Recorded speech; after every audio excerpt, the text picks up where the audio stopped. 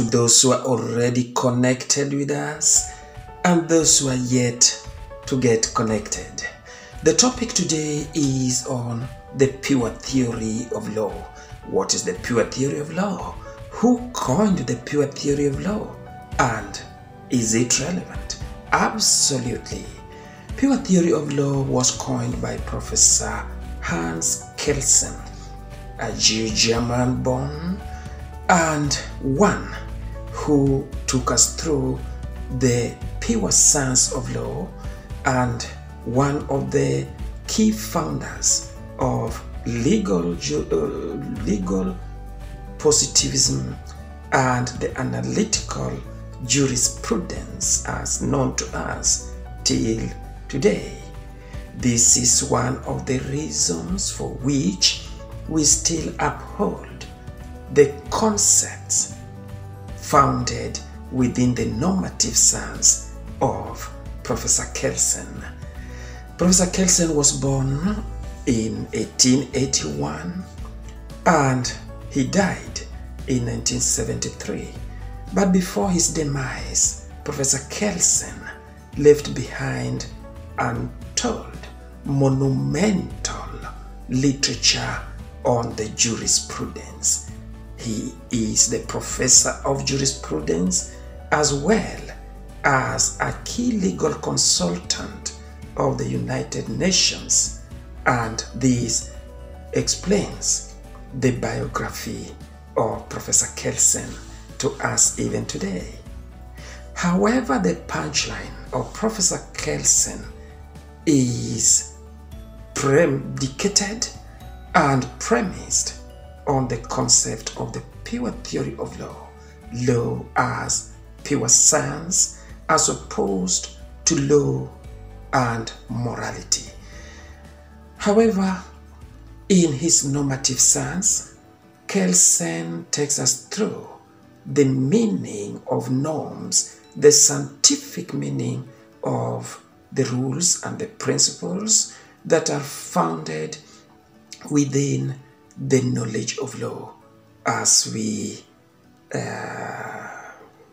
get from the very scholars that founded legal positivism and other scholars in other fields.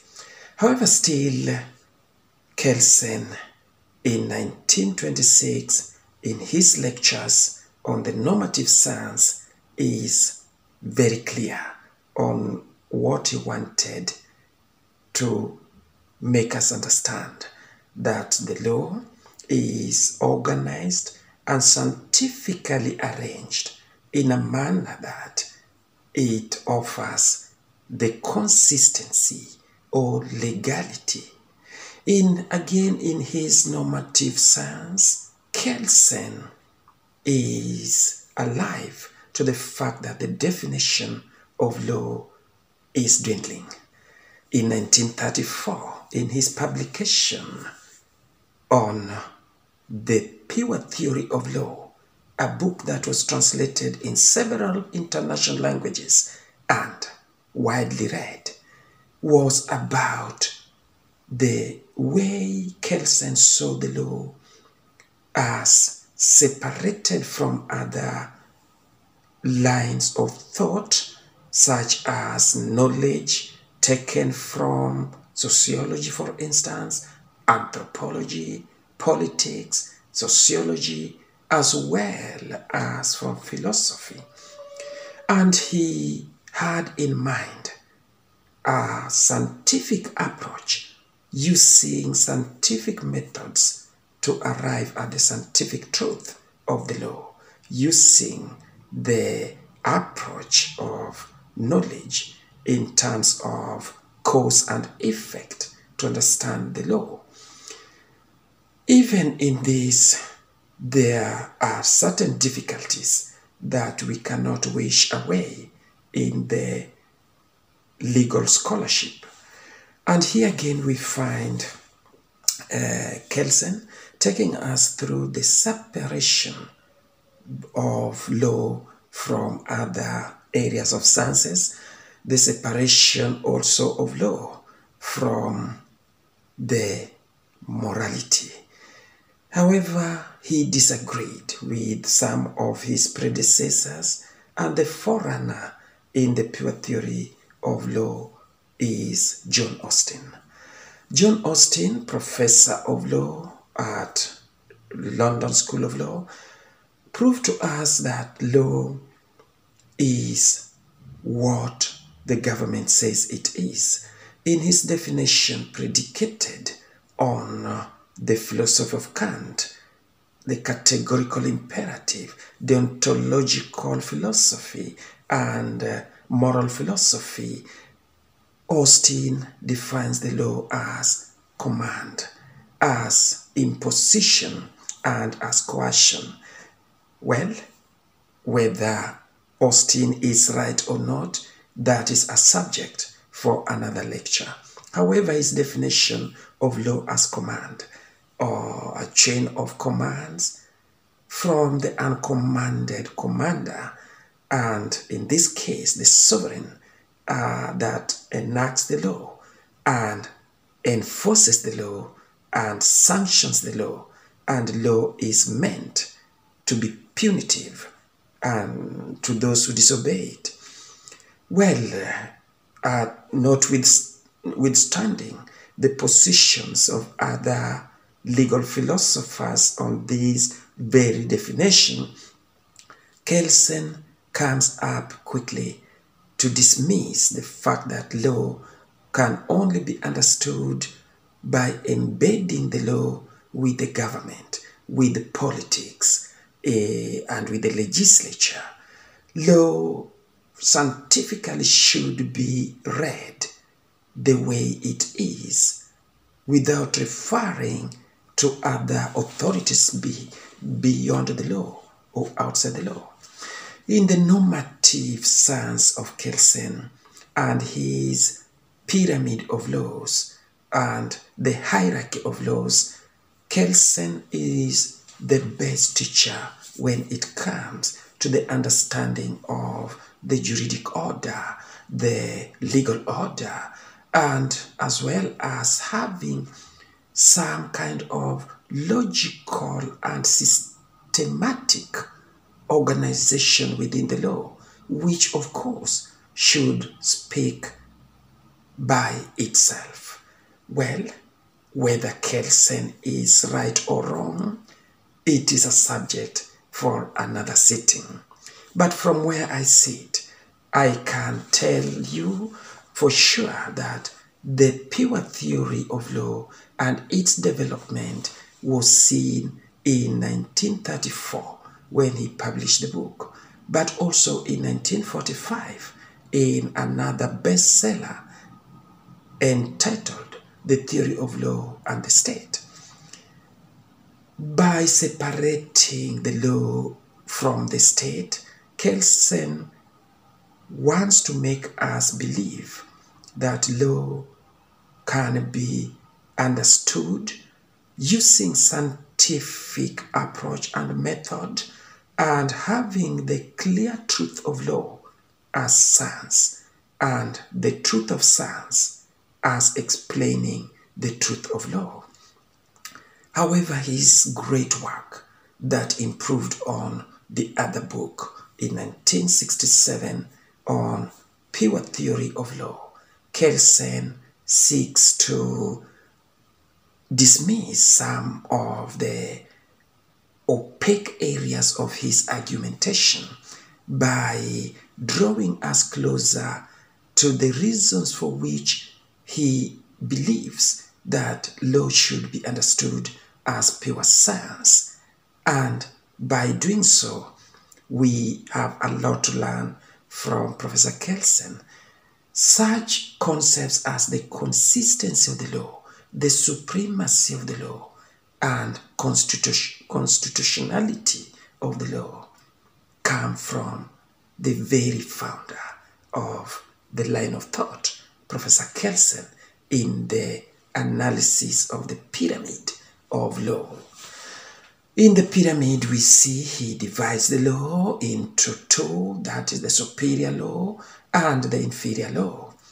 In the normative sense, he sees the fundamental norms and the grand norms. And in the middle of the pyramid, he puts all other laws, the national laws, the enacted laws, and the contracts or the law of contract. In the fundamental law, Kelsen speaks about the constitution, national constitution, and the international treaties, among others. However, still, the analysis of the concept of norms, Kelsen wants us to believe that grand norms are norms that are generated by the people in their individual sets of existence. For instance, customary law, traditional laws of the people, and the principles of law, the precepts and the judicial traditions that people themselves uphold. These are indeed the grand norms. The grand norms must be able to inform and form the fundamental norms, and that is the constitution that has got the legitimacy of the people, and its legality is drawn from the very scientific fact of the norms that explain to us what it is in reality. Then the Acts of Parliament in the middle, not on top, should not be the supreme law. And the supremacy of the Constitution is what informs the rest of the laws. In the Republic of Kenya, of course, the Constitution of Kenya is the supreme law, or the highest law in the land. And in that case, all other laws must be in accordance with the Constitution.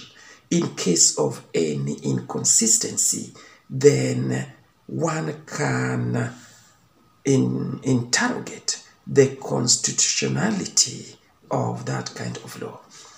That is why the reason why the law can be declared unconstitutional insofar as it is seen to be inconsistent with the fundamental law.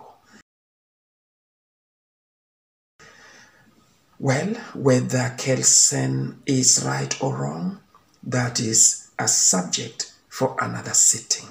My assessment is that Kelsen has taught us the concept of consistency, the concept also of fundamental law and grand norms, and how such norms build up into imputation of such norms to the laws that they define or they stand to prove.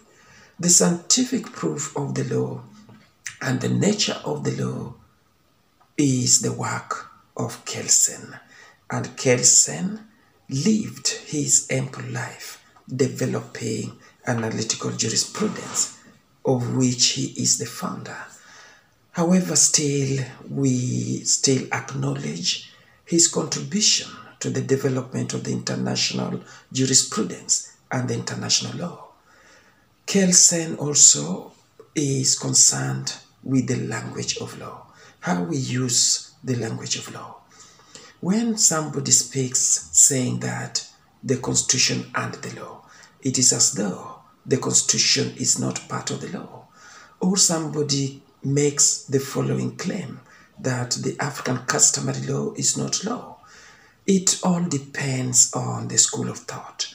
If you belong to the positivist school of thought of Professor John Austin, or you belong to the school of thought of Professor Hans Kelsen, that will determine your side of argument. But from the accounts of Professor Kelsen, we come to agree that his contribution and achievement is monumental, and it is knowledge for all times. Thank you for watching. Peter here, and remember to subscribe, and also remember to follow me on other videos. Remember to put your remarks, your comments, your opinions, your thoughts about the pure theory of law. Bye for now.